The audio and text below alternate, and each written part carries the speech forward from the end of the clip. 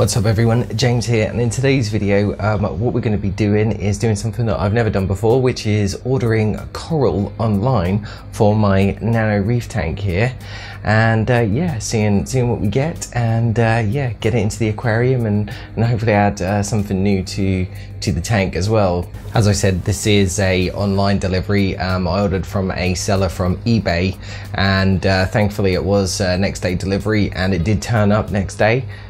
So the package is here. Let's unbox it and see what's inside. Alright guys, here's the package. It's just in a styrofoam container at the moment. Looks like there's been a little piercing hole here, so I hope that hasn't caused too much problems with temperature. I'll see if I can gently get this open.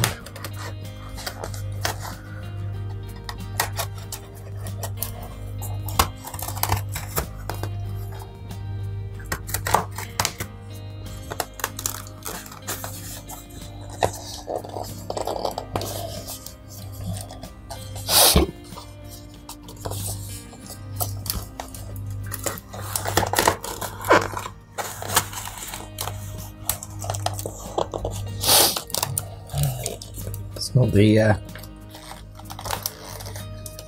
greatest in terms of like how to actually get in this packaging. As you can see here, it's I'm not exactly sure how you do get into it.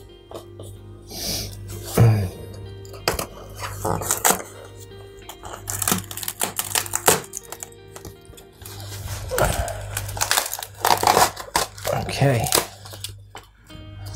So yeah, it looks like it's been packed with some newspaper, a bit of cardboard, and some other bits and pieces. Heat pad in here.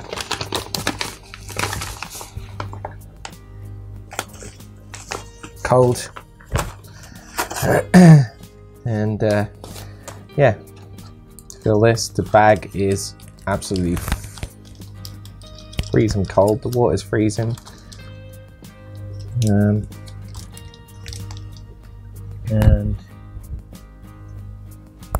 there's the coral. So I think what I'm going to do is get it in the aquarium now and hopefully let it acclimate for a few hours, and then we will dip it, and then hopefully it'll be ready to go in the aquarium.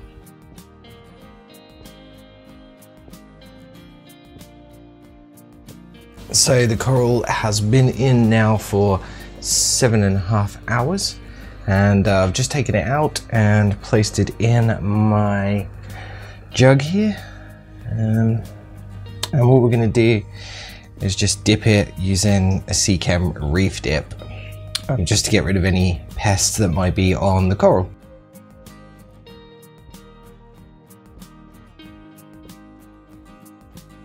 Okay, as you can see, we're currently dipping the coral here, so we're going to leave it about 15 to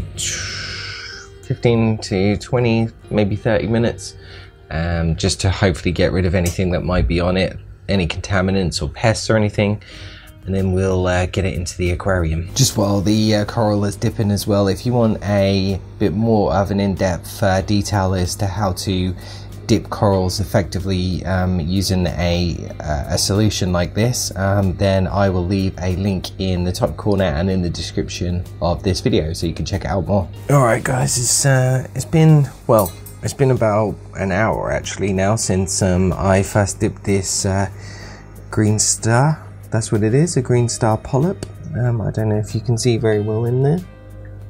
The reflection on the aquarium is in front of me is a bit too bright, but yeah, it's a green star polyp, or GSP, whatever you want to call it.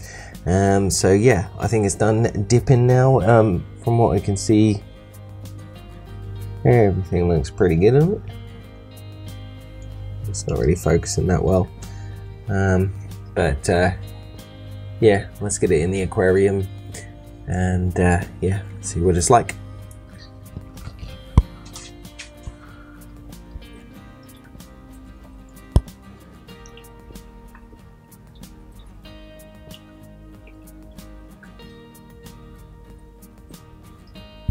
Okay, yeah, so all in now. Don't know if you can see it very clearly, but all the polyps are in at the moment, just because I put it in the aquarium, but hoping that it will expand, and once it's happy with where it is.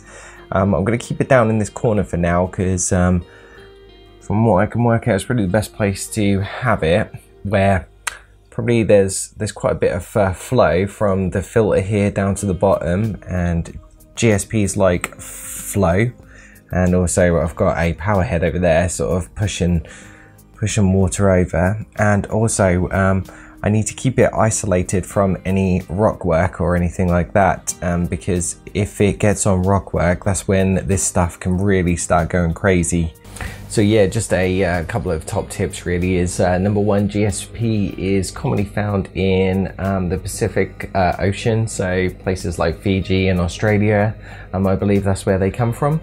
And they, as I said, they like high flow, or mediate to high flow, I think is what is sort of stated. Again, lighting levels, they quite like high to medium light as well. Hopefully it'll be okay in this small nano tank here, because obviously it's not that deep, so hopefully it'll be okay there, unless my cleaner shrimp is currently having a go on it.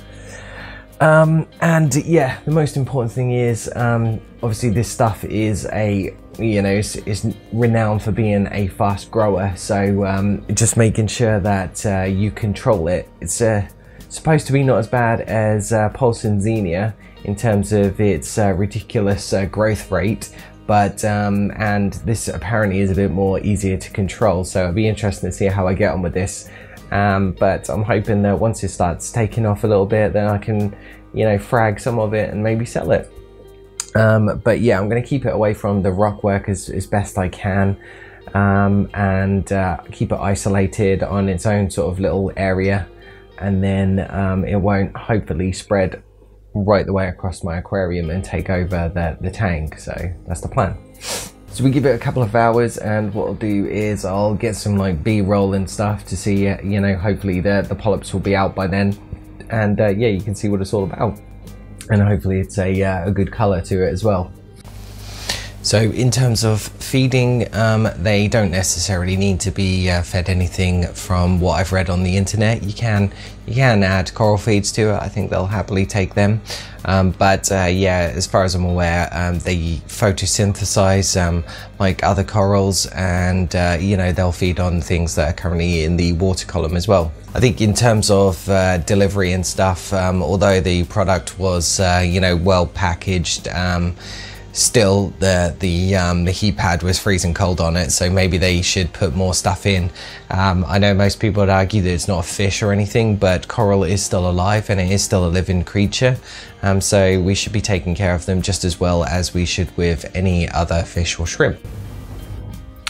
Alright guys, it's been almost 24 hours now since adding the coral into the aquarium.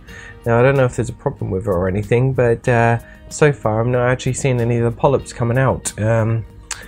Looks just a bit like it's not happy, so I moved it from down in the corner to up a little bit higher, and hopefully a bit more flow there. But yeah, can't see nothing yet.